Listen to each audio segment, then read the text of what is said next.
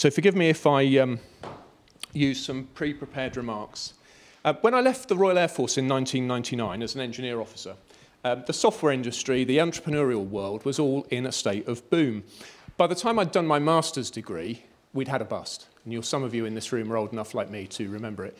And I wondered, why had all the world been herded into the same set of errors? A friend handed me Ludwig von Mises' Causes of the Economic Crisis and other essays before and after the Great Depression. And so I started following the Austrian school. Now, I've been in Parliament for 11 years. I think I can say to you that I'm the only Austrian school classical liberal in Parliament. There are not... Oh, well, thank you. There's just the one of me, and I think I can fairly say that you'll find Austrian school ideas on the record thanks to me.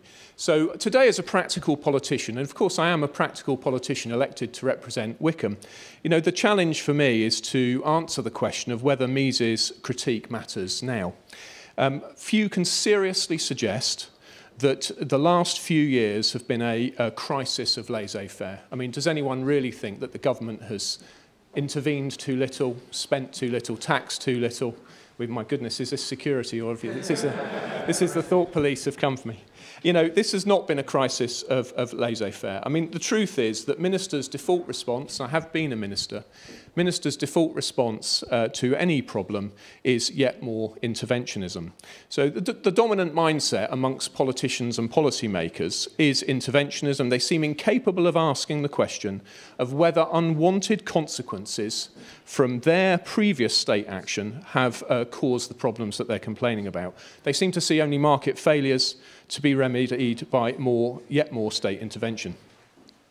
People tend to blame ministerial incompetence or bad faith. I have to say to you, as far as I can see, ministers are no more or less competent than anybody else, no more or less acting in bad faith. In fact, actually, I have great confidence in my colleagues in ministerial office that they're doing their very best. The question that faces them and faces us is whether they couldn't do things better by leaving problems to the forces of social cooperation.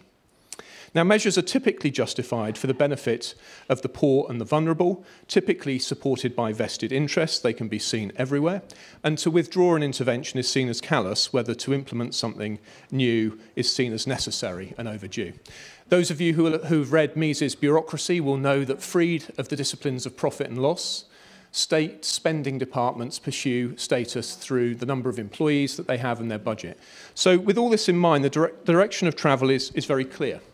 We heard from Jeff about the problem of the abundance of money. Of course, spending departments take for granted that money is abundant. And so, you know, it's hard, therefore, to disagree with the economist David B. Smith, who provided a paper to Treasury Committee at my request, which concluded this. It's hard to avoid the conclusion that the UK was nudging up against the historic upper limits of taxable capacity and sustainable government spending, even before the COVID-19 virus struck. And that's the fundamental problem. We have been living beyond our means for a very, very long time. We've made promises that can't be kept, and ultimately the state has funded them by debasing the currency. This is a problem we were warned about by great luminaries like Alan Greenspan. So an enormous crisis is coming, in my view. If we were to look at how the government in the UK has funded the response to coronavirus, do you think that they borrowed the money from savers? Well, no. Our own Office for Budget Responsibility makes very clear that roughly the same quantity of bonds were bought by the Bank of England from the secondary market as the government issued. In other words, the spending, the enormous spending we've had through coronavirus, has been funded through money creation. The horror of it for me, as a practical politician, as well as an Austrian school classical liberal, is I've had to support my constituents being looked after in the course of this pandemic. I couldn't possibly oppose the furlough scheme, for example. I'll just leave that out there. If we get to Q&A, we'll see what you think about that.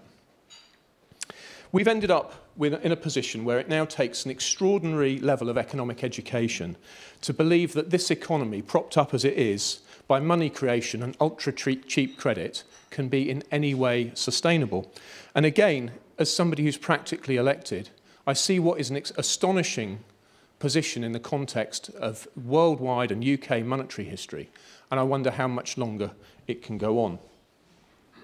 We find economists are content with our present high debt levels, pointing to the historically low cost of debt servicing. One wonders how so many august people can confuse cause and effect simply because the price under consideration is an interest rate, and the supplier of the relevant commodity, money, is able to produce it costlessly at will. So this is where I wrap my remarks up. As Austrians, we face an alien but entrenched paradigm amongst those who govern our lives. And make no mistake, they do have power. I listened very carefully to Jeff, and I'm afraid I fear we're much more likely to get central bank digital currency, which I have described on the record as totalitarian finance, much more likely to get that than we are to see Bitcoin become a common medium of exchange. And I think the quality of all our lives in the medium and long run relies on us understanding these points and then taking up our task of defending liberty with a great spirit of buoyancy and hope. We're never going to attract people to our position by being downbeat, downcast, by despairing or being angry. So I suppose my great appeal to you is to understand that from the perspective of the Austrian school, the ideas which are failing right now are not our ideas. Of course they're not. They're the ideas of statism. Much that Mises foresaw and other Austrians is coming to pass. Whatever happens in the months and years ahead, we've got to keep smiles on our faces, keep going, keep articulating why the crisis is happening, and show people a better way. So with that, thanks very much.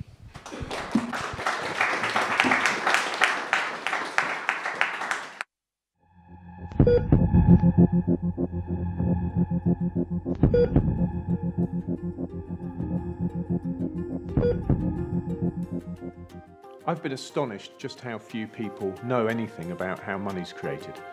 Well, I think it's unquestionable. Steve Baker. The methods of money production in society today are profoundly corrupting in ways which would matter to everyone if they were clearly understood.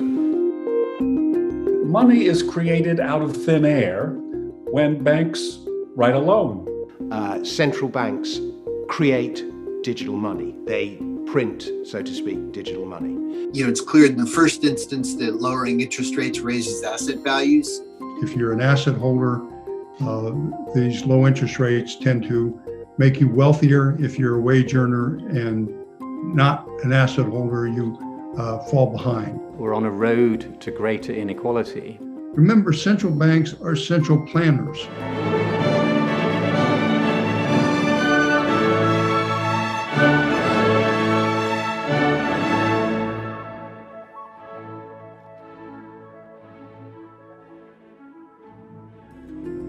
Well, the whole problem with the way that we organise our money supply is we don't have a proper market pricing in it. You lose the most important signal in the economy in terms of where capital should be allocated. I think people want sound money. They don't like to see prices rising all the time. So the chapter that I'm discussing today is the chapter that Steve and I have written for a book to be published next year by Springer on the Austrian school. And actually, much of this research, excellent research, in fact, was done by Harry Richer, who's here as well, Steve's assistant. And so this book by Springer has invited scholars from around the world to each write chapters on different themes relating to the Austrian school. And Springer did their previous Austrian school book like this in 2018. And for that one, I did the chapter on blockchain and then presented that here. But this is actually going to be slightly different. In fact, the way we've approached this chapter is different from much of modern academia. So we've really discussed some experiences of central banks and the political sphere, and also institutions such as the IMF and so on. And over the last few years, we've organized quite a few seminars and events on the Austrian school, including at the Bank of England, the OECD, and in the European Parliament and elsewhere. So one of the key things which I go through is really whether it's possible for the Austrian school to gain influence in these types of institutions. As many of you will be aware, Hayekian ideas have gained a lot of followers among the public since the 2008 financial crisis. But really still, at this point, its influence in policymaking circles is still pretty limited at best. So when we view the last generation or so from a Hayekian perspective, our position on the monetary developments is fairly clear, which is that from the early 1980s onwards, we've had a series of phases of lower and lower interest rates, which have created larger and larger debt bubbles. So if we take the US, for example, first you had the bubbles of the 1980s, like the savings and loans bubbles. Then when that burst at the end of the decade, Alan Greenspan then implemented the 3% interest rates, the lowest interest rates for generations. And then following that, several iterations of the Greenspan put. And that, of course, accumulated to create the dot-com bubble. Then when that burst in 2000, the Federal Reserve then implemented even lower interest rates of 1%, which then went on to create an even larger bubble, the housing bubble. Then when that burst in 2008, the response has been more than a dozen years now of 0% or near 0% interest rates, and of course in some cases even negative interest rates, which has gone on to create an even larger bubble than was present in 2008. In fact, what we have now is what one researcher at the BIS called a multivariate bubble, but what's also been called the everything bubble. That is, just about every asset class at this point has been artificially inflated by 0% interest rates and QE and other more exotic forms of monetary policy. And Andy Haldane, who was mentioned earlier, who was until recently the chief economist at the Bank of England, he noted at Treasury Select Committee in 2017 that the financial crisis was a very significant forecasting error. The large rise in levels of leverage in the banking system was there for everyone to see, and they sowed the seeds of the crisis. There was a degree of collective amnesia or oversight.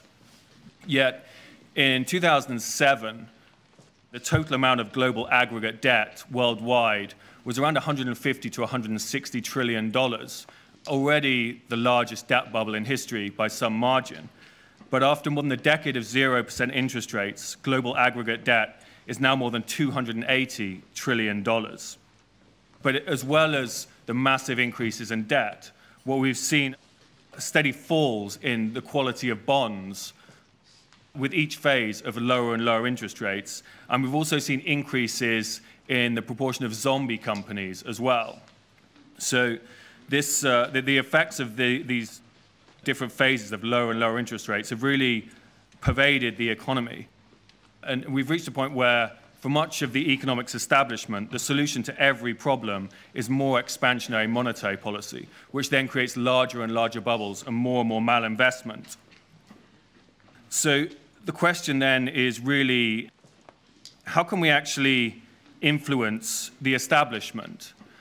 So we, as I mentioned at the Cobden Centre, we've done a number of events at the Bank of England, the OECD, quite a few venues, the European Parliament. And one of the things is many of the traditional things discussed in the Austrian school, so for instance, the gold standard or even fractional reserve banking, are often pretty unhelpful.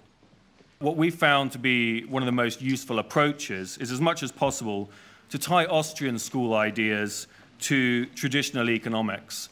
So, as we know, when someone studies an economics degree, in their first year as an undergraduate, they study microeconomics, and they spend much of their time drawing graphs showing the effects of price fixing and producing equations showing that when politicians and bureaucrats set prices, you end up with food shortages, shortages of other products, and so on and so on.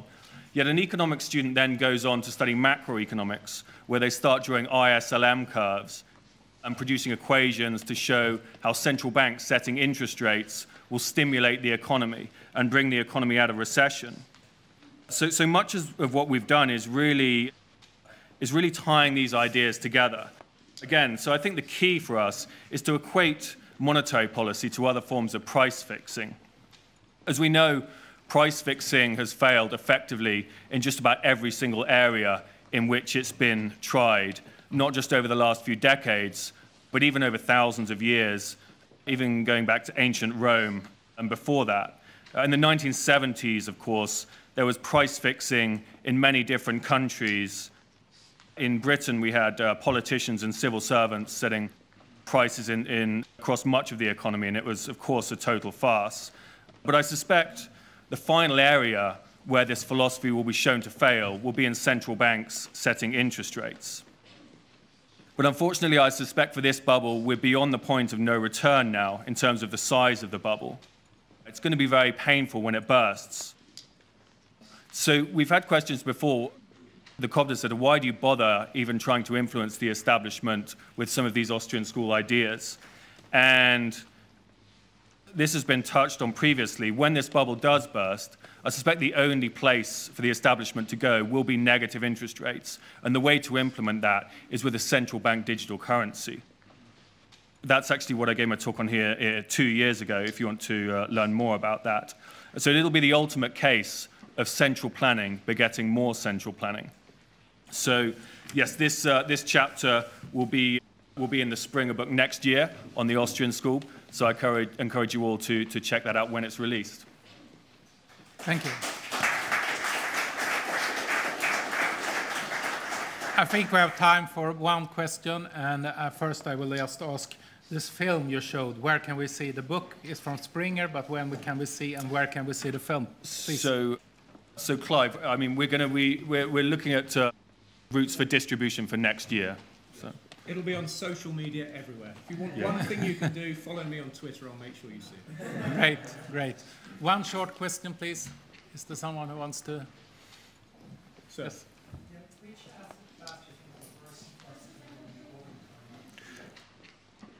I would suspect bonds. Okay, repeating it. Which asset class do you think will burst first in this new bubble that's developing that you're talking about? I suspect bonds, because if you look at equity prices, it's quite extraordinary the extent to which they've been inflated, and they can effectively keep them inflated for quite a long time. Whereas if you look at bonds, it's really the quality of the bonds. So the OECD have done brilliant research, and you see with each wave of lower and lower interest rates over the last 40 years, you see the quality of bonds essentially following the same pattern. And remember, that's now held in pension funds and so on. So, yeah. But, yeah, and one, you had a short answer also.